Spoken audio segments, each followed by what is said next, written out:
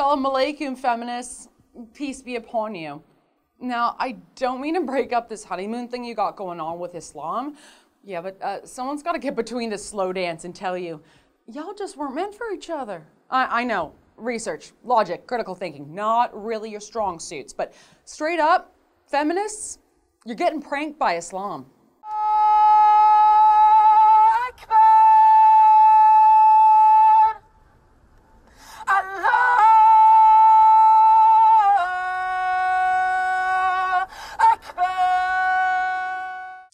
The young girl at the end of that video, not to mention the innumerable others around her who submitted to the Muslim call to prayer at their Women's March, are not submitting because they're intimidated by Islam or afraid of violent retaliation or simply because they don't wish to offend the babyish sensibilities of many Muslims.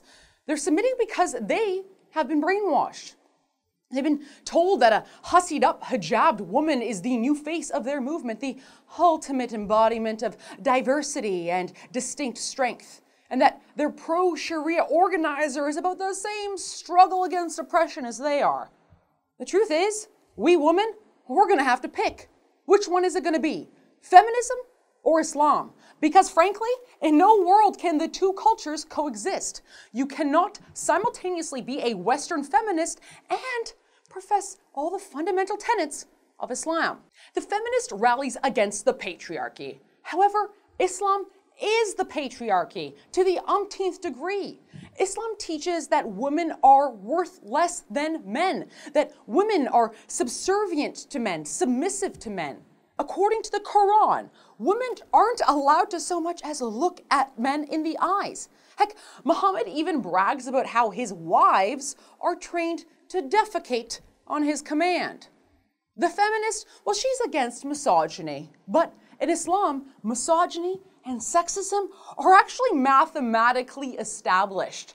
A woman's testimony in court, for instance, is worth exactly half that of a man's.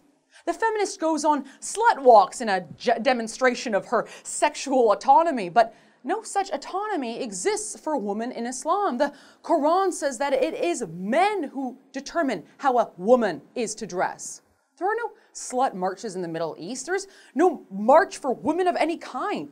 That's because the Quran teaches that women are to be confined to their homes, that they are to abide quietly there, unless of course they have a man's permission to go outside.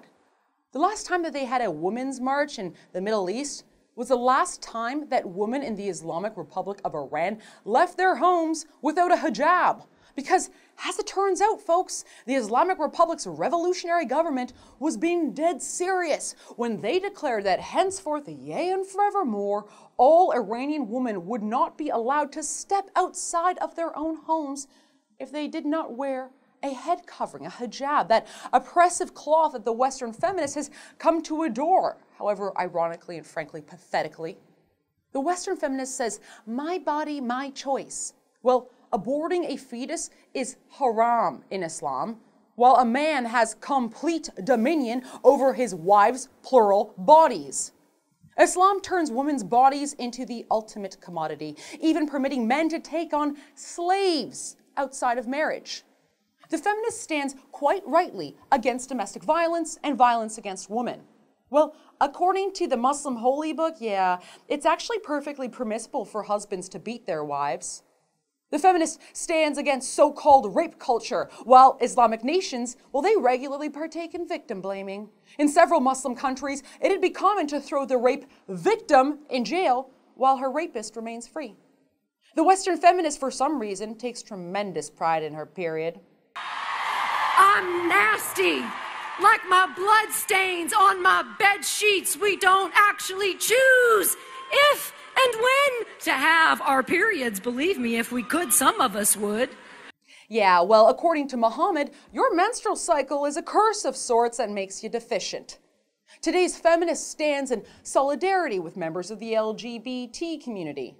Devastatingly, though, there are 10 Muslim countries in which homosexual acts are punishable by death, and many more in which such acts are actually expressly illegal. Today's feminist despises President Donald J. Trump, but exalts any female in a political position of power. Pity shame Islam says that no nation shall ever succeed should they make a woman their leader. The Western feminist has become obsessed with her genitalia, roundly condemning any grabbing therein.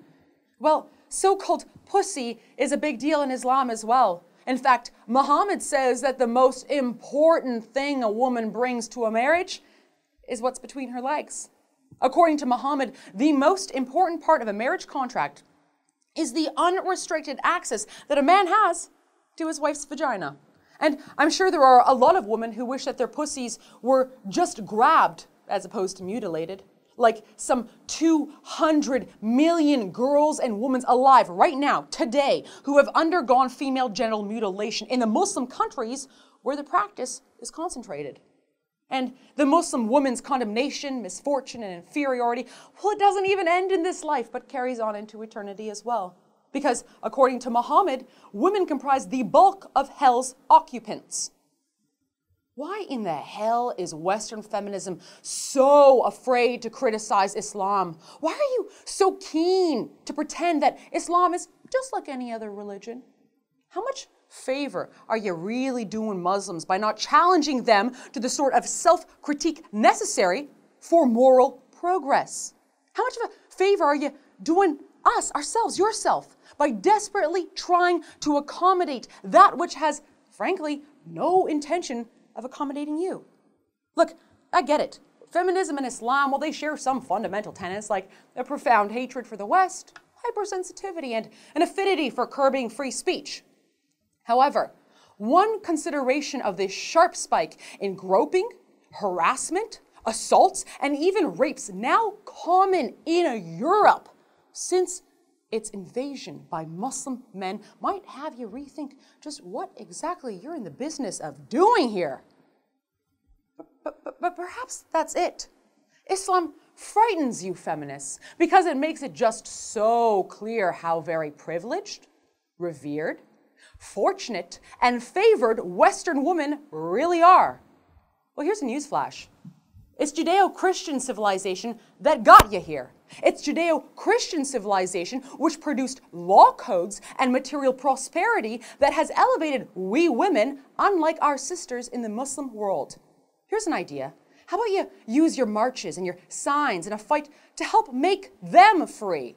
How about you proactively and unapologetically defend the values that have allowed you to flourish? How about you pick real feminism in the interest of all women against real oppression over the counterfeit freedom being sold to you by the Islamic apologists who have, frankly, infiltrated your movement? Because if you don't, all I have to say to you is, enjoy the real patriarchy, ladies. For the Rebel.media, I'm Faith Goldie.